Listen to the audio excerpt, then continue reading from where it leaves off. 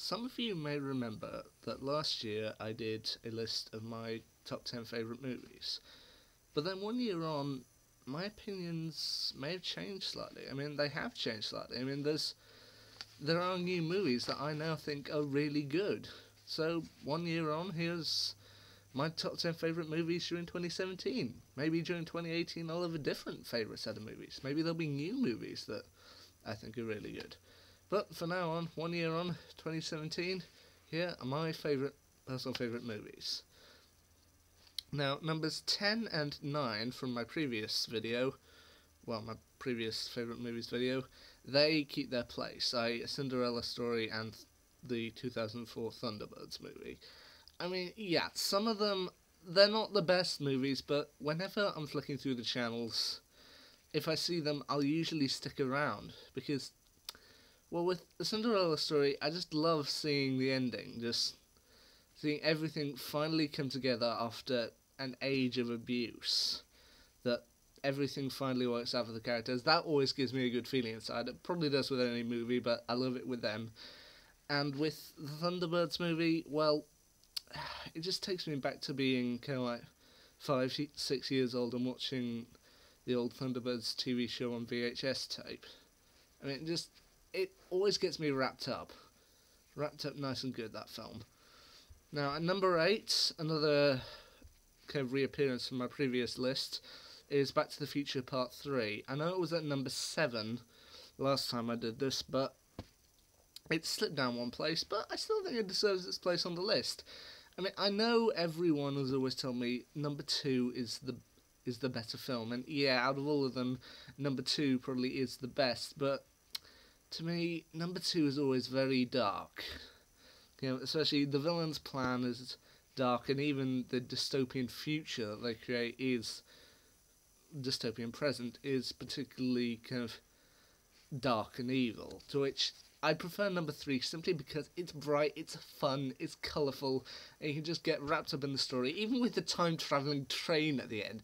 That is just so much fun that I have to include it here. So yeah, I know everyone's going to say number 2 is the best, and yeah, they're probably right, but I always prefer number 3. Number 7 on my list was an honourable mention last time because I forgot to mention it, but here it makes the list. Galaxy Quest. I give my commiserations for the death last year of Alan Rickman, but aside from 8 movies of Harry Potter where he was being snitty, this one is another just gem where Alan Rickman is allowed to be snitty. Him, Tim Allen, Sigourney Weaver and co, they make this movie just a joy to behold.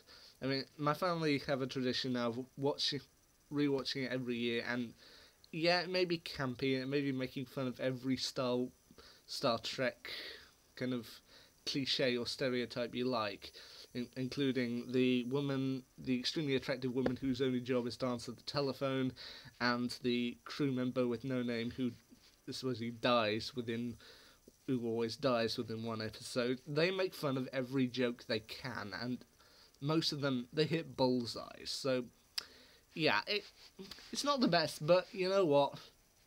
We love it. I love it. Yeah. But the animal is inside out. It turned inside out, and it exploded. Never fails to get a laugh.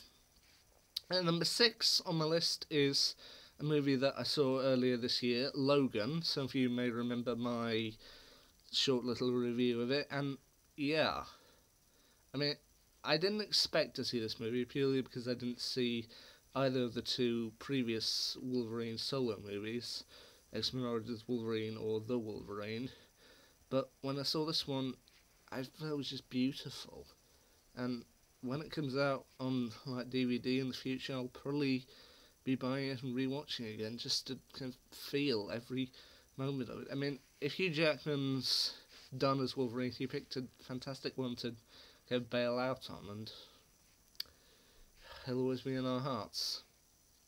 Yeah, so Logan deserves its place at number 6. And number 5, this was one that I forgot about first time around, and it probably kind of pushes the Lego Movie off the list here. I mean, I still love the Lego Movie, but number 5 is another one of no, not another one. Yeah, at number 5 is the Edgar Wright film Hot Fuzz. I mean, I love all his Cornetto trilogy films. I've got them all on DVD. I rewatch them every now and again. But Hot Fuzz is probably, I think, the best.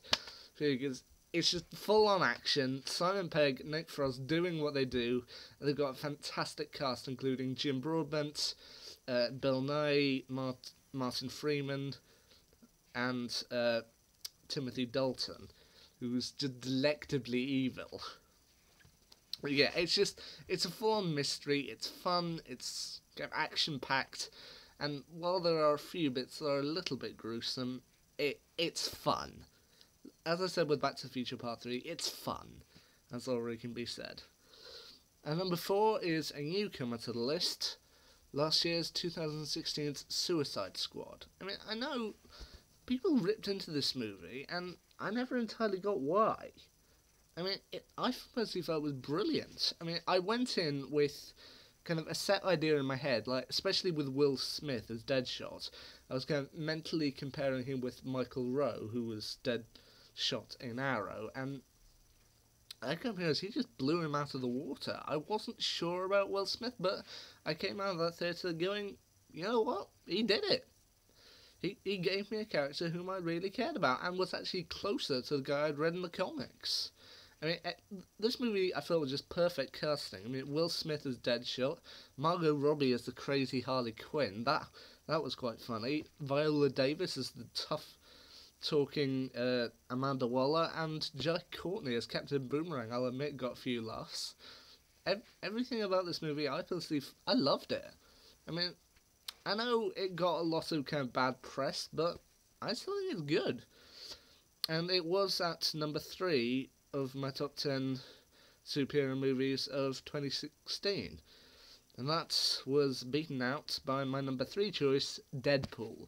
This, I felt, was the best comic book movie of 2016, for good reason. I mean, Ryan Reynolds, he had done this was to be his 5th comic book movie, having previously done Blade Trinity, Green Lantern, X-Men Origins Wolverine, and R.I.P.D.